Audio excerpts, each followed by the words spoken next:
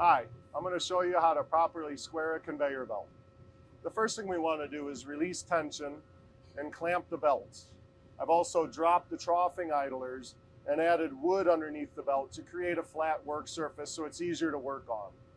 When squaring a belt, we want to find the center line of the belt. To do that, we're going to go ahead and measure across.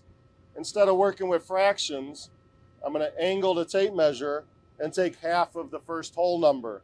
Here I'm working with 26, so I'm going to mark it at 13.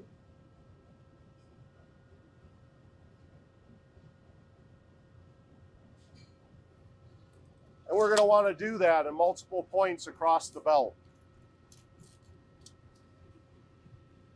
Once again, 26, half of that is 13.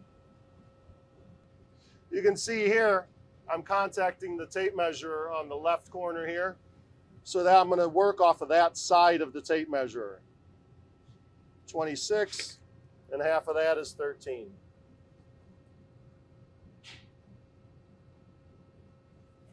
Now we're going to go ahead and join those marks together, and that's going to give us that average center line of this belt.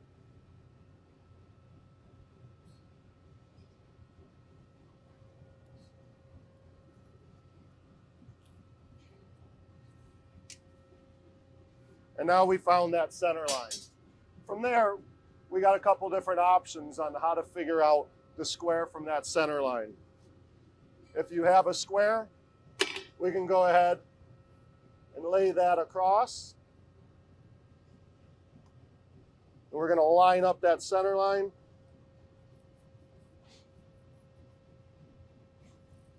And then I'm going to mark half of that belt.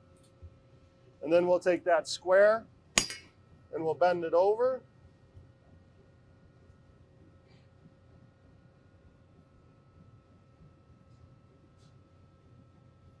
I'm going to line up the inside, and I'm going to line up that square I already have, and we're going to extend that across.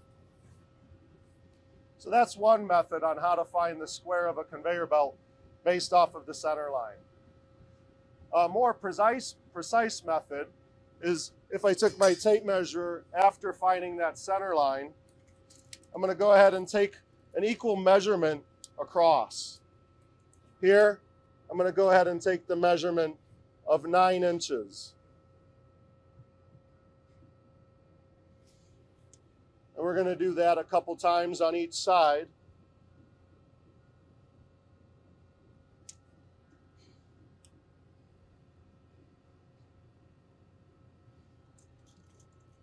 And then we're going to do that again on the opposite side.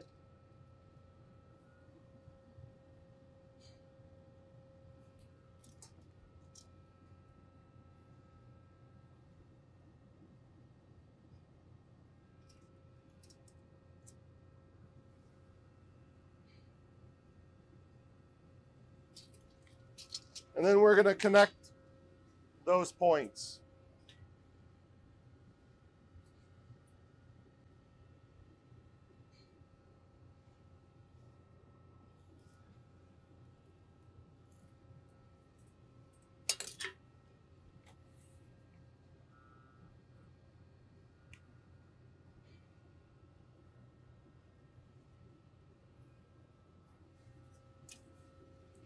And now those are acting just as fake edges based off of that center line. From there, I can go ahead and use the square method again, or I can even just pick a point off of that center line, any random point from where you want to cut, and then I'm going to go ahead and angle. So because of the play at the end of a tape measure, I like to start at the reference of 1, and I'm going to angle the tape measure to that point, and I'm going to pick a whole number. Here I'm going to reference 21, and I'm going to mark that line right at that edge I created. And then because I went on the inside of the belt there, when I do the opposite side, I'm going to want to keep that tape measure on the inside. Once again, going off of 1, I'm going to mark it at 21.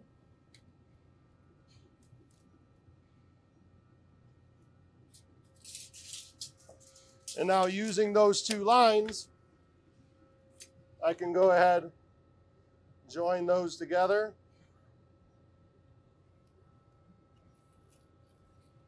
And that also is going to give me the square of that belt.